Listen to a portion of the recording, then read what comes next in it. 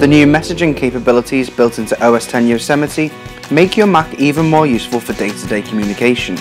Now you can send SMS text messages and make phone calls from your Mac, which is super helpful if you're forgetful like I am and leave your iPhone in another room. Today I'm going to show you how to set up continuity. So let's get started. Firstly, I want to point out that this doesn't work with every Mac with Yosemite installed. You can check if your Mac is compatible by clicking on the Apple icon at the top left, going to About This Mac, then System Report. And under Bluetooth there will be a Handoff section which will inform you if your Mac will work with Handoff. Once you've made sure that your Mac is compatible, we need to check that both our iPhone and our Mac are on the same Wi-Fi network, and that the Bluetooth on both devices is also switched on. To enable Handoff on your Mac, go to System Preferences, then General, and enable Allow Handoff. Also, check that it has been enabled on your iPhone by going to Settings, then General, Handoff and Suggested Apps.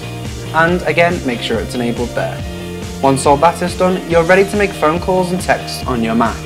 To make a phone call, just go to the FaceTime app and type in a name, phone number or email of who you'd like to call, and click on the phone icon. You will know the Mac is using your iPhone by using the heading, and off you go. If you're familiar with messages on a Mac, then there's nothing extra you need to do to send an SMS message to a non-iPhone user. Simply type in their name or number, and off you go. Their name at the top will change to green when you hover over it if you're using SMS to message them, or blue if they're using iMessage. You can also alter any of your message settings on your iPhone by going to Settings and choosing Messages.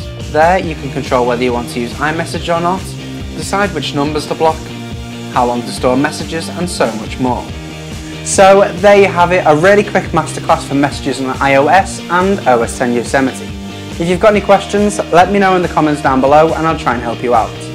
Until next time, please hit the like button if you enjoyed this video, as it really does help us out.